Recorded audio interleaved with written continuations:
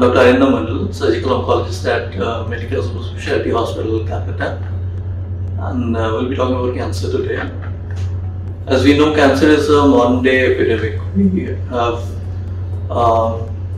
cancer all around the place, and it's especially if you talk about malignancies of the GI tract and the thoracic cavity, they constitute a major chunk of malignancies which are seen and which do not have very good prognosis, because the primary fact that many of these are detected at a very late stage.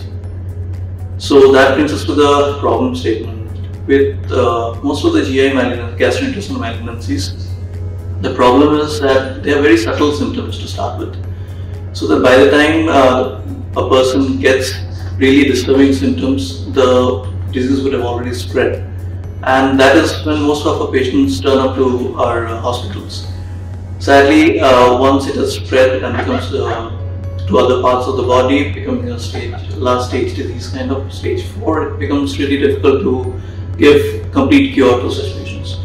So there lies the importance of early detection, because as we know in cancer treatment, the earlier we detect it, the better the chances of getting cured completely.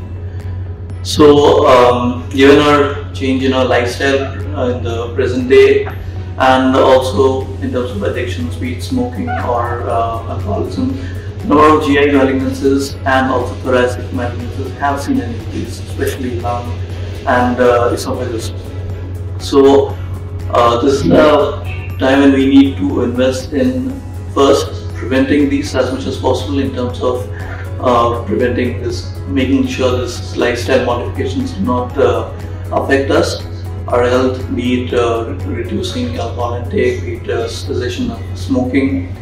And secondly, which is important, is not to ignore the subtle signs when we get them.